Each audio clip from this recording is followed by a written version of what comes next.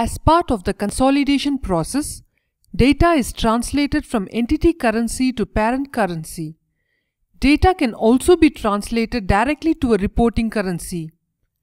Any input currency that has the reporting currency property selected can be used during translation. When you run the translate action, the entity you select and all of its descendants with the translation needed status are independently translated without any entity consolidation or aggregation.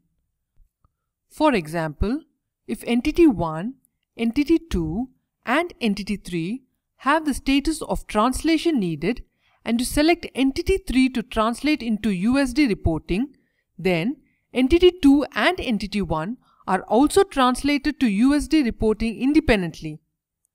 When you run translate, the entity currency of the entity being translated is checked first.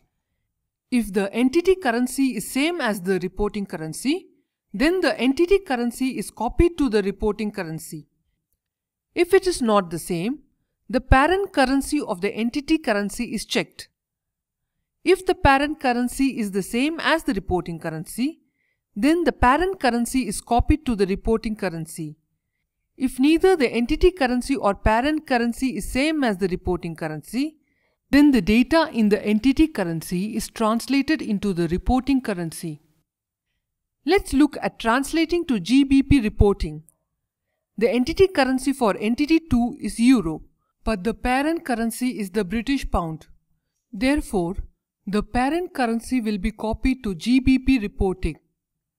However, in entity 1, both the entity currency and parent currency are different from the reporting currency, GBP reporting.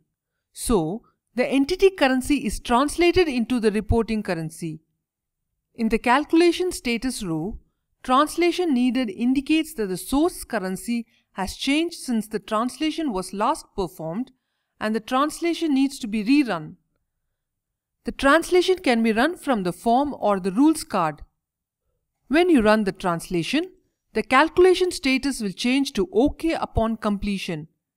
In translation, as with consolidation, the opening balance member of the movement dimension is carried forward from the closing balance of the prior period. This ensures that historical accounts reflect the correct opening balance at the translated currency. If a translation fails or times out, run force translate. This rule can be executed from the rules card or from the form. It clears the status and restarts the translation process over again. To learn more, visit docs.oracle.com.